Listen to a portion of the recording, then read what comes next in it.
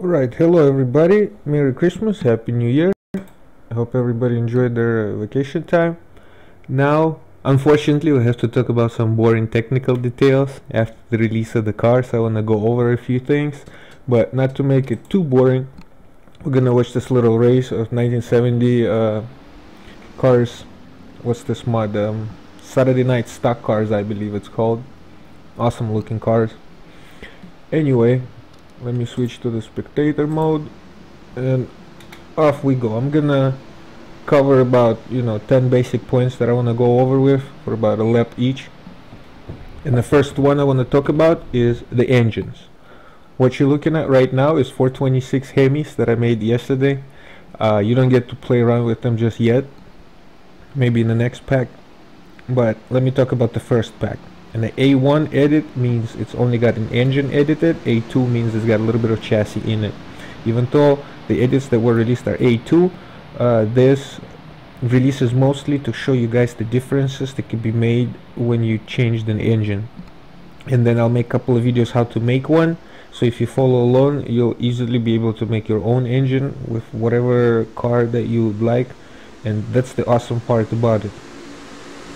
Now, you got like 6 or 7 cars in the first pack, I believe, and they're all got different engines and transmissions in them. You'll know what I'm talking about. You'll feel the difference if you drive the cars. The second point I want to make is that AI development is at 0. I'm not changing any AI lines, I'm not changing any track lines, I'm not doing any adjustments there. 0, nothing. I'm not even going there. I don't have time to do both AI and physics. Plus, I think the physics should be complete first, and then you do the AI development to the certain types of physics that you made. That's my second point of all. Third point, we don't have all the fields in the engine profile known, so to say. We still have oil and water lines, as well as AI gear ratios. I left all of that stock just for testing purposes for the first release. Oil and water, we're gonna do some testing, and we're gonna do some modifying and seeing what those are and what they mean. I think it's how much energy gets lost to the cooling and water systems. I think that's what those numbers are. Also, AI gear ratios. I believe these cars are going, let me see, about 151, 152. My car, because I can drop my differential and gear ratios a little bit lower than what the AI is set for, can go about 10 miles faster than them. So that needs adjustment. If you want realistic racing, you need to adjust AI gear ratios. I'm not gonna adjust all of the AI gear ratios for every car or for everything that's released. That's kept. No AI, guys. Don't blame me for AI mistakes or AI anything. Not just yet, okay? Fourth point is that you got 7 cars. I want some feedback, guys. Please tell me what you feel, what feels realistic, what feels unrealistic, what to change, where to go for. These are just pre-beta, okay? Then mostly what I'm proud about is that all of the values are real, 100% real values from online specs. Now what might not be real is the websites that provide those specs, because I've noticed some websites might have a little bit different here and there. That's what's not real. Everything else here, all the math, everything behind the engine that's been changed for now, 100% real. I could certify that. We could go and disassemble every single value and trace it back. I'll show you how to make an engine, and you'll see where we get all the values from now.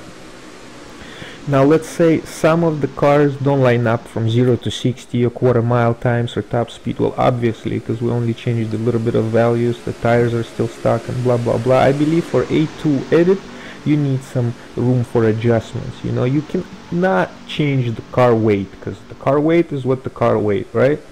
You cannot change the maximum horsepower and the maximum torque, because this is what the specs for these engines are, and if you change them, that's not going to be the same engine. I believe what you can change is torque number 1, the initial takeoff torque. You know how much torque you're making it at the beginning when you just take off. It's not as important because we're mostly dealing with rolling starts and racing, we're not city driving. And I believe those are tunable numbers. Torque 1, I'll make a separate video on that. Now on top speed, I do not believe, I strongly believe that changing frontal area of the car to adjust anything is madness. You're changing the size of the car. If the car is smaller or bigger, it's no longer the same car that you're advertising that you got. So you cannot mess with frontal area. Plus minus a little bit maybe, because you know, for accuracy of the website information and formulas and stuff. But what I believe is possible to do is modify drag coefficient. If you do any research or any videos on drag coefficient, this is pretty much the shape of the body, like how aerodynamic our body is going through the air. And that's more videos on that later. I'm not gonna go too scientific into that. AI produced decent racing on this track actually. It's a stock Daytona track with stock AI and 426 Hemis. Hope you guys enjoying the race. Anyway, make engines great again. Yeah, I'm gonna make as many videos on how to make an engine as needed until everybody learns how to do it. 5, 6, 7 engines, doesn't matter. We're gonna make as many engines as possible, and I'll show you where to get the numbers and how to do the math to the point where anybody could do it. I could do it in my head nowadays. Now, special video on weight and rolling resistance and all those other stuff that, you know, implements the. We're not going any more in details before we catch up with everything that was done so far. So first we're gonna make a bunch of videos to show what was done, and then we're gonna go step by step farther in development, not the other way around. So I'm not trying to jump too much in ahead. How much laps do we have here? Lap number 6. We got good pace. Anyway, what else I wanted to talk about? Probably the future format of tech talk, that's how I call it, you know, when we have to talk about cars and all that stuff. And I'm a mechanic in real life. I know all those stuff in real life, basically, in the field. I've changed the engines, I've changed transmissions, I did control arms, I did camber and caster and all that stuff. So everything is pretty much, I'm familiar with all the parts that are going on. Surprisingly, my computer is not overheating. You know, usually I had to drop my settings to medium, otherwise my CPU was going beep beep beep beep beep. It's not the best rig ever. Maybe next time I gotta show you. I'm almost all through all my points, you know. I might have skipped 1 or 2, but what else? We're gonna be making some engine, guys. You already have 7 to check out. Those are engines, and the chassis have weight, frontal area, and drag change. Let me talk about those a little bit. Let's say we have a bus, a huge bus, and the frontal area of that bus is 100 square feet. 100. Let's do some metric stuff over here. Okay, and now let's say we have a Lamborghini car, you know, a little Lambo car, which frontal area is only 20 square feet. Okay, like 20 takes 5 20s for 100. So it's 5 times smaller than the bus.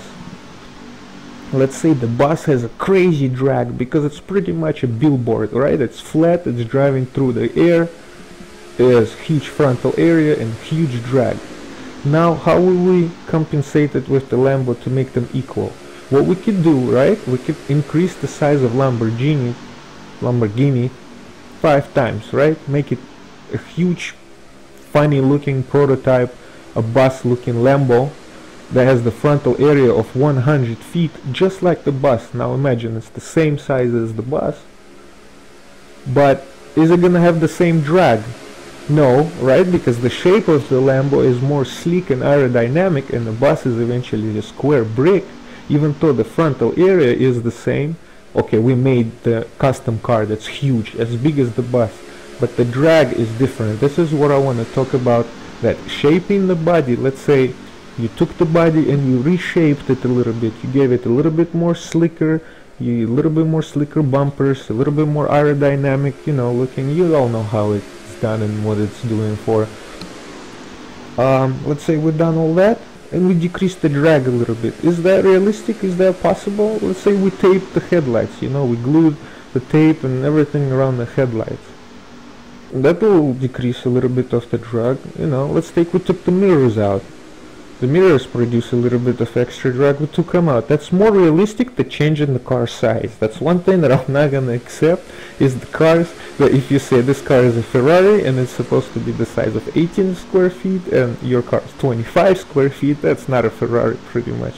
That's one point that I want to make clear, and the most important bug of them all is the bug 001 in the rulebook, where the frontal area of the cup physics relates to the size of the gas tank, and if you mess with one, it's going to change the other one. Don't. Just learn the rulebook, look how it's done, do it properly. All these cars that were released, they have custom gas tank proportional to the size of the car. That's the sacrifice I had to make. So if your car, let's say Honda Civic, and it has a frontal area of 23 square feet or 19 square feet, it's gonna have a fuel tank of 19 gallons or 23 gallons. That is more realistic than having the proper gas tank and then the different size of the car. That's absolutely absurd. Anyway, I hope this video is already long enough. I think we're going for the finish. I have no idea who won. I think it's the White Knight car. How racist is that? Yeah. Let's take a look at that. And I'll kill the video soon. Yeah, car 99. Hey white guys! Car 99 White Knight just won! Alright. Peace MTV. Peace everybody. I hope you enjoyed. Maybe.